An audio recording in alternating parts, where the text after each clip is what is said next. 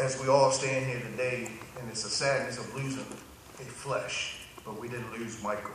We just began.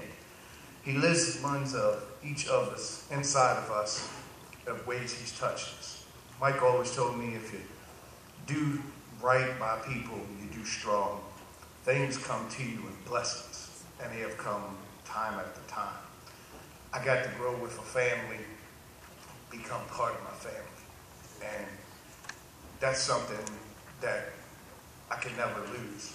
And as long as I'm here, and as God is allowing me, I'm going to continue to take the things Mike has taught me and just apply them to somebody else as well as he has done to us.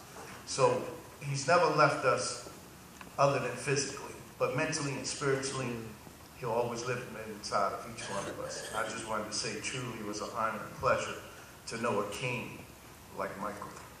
Truly.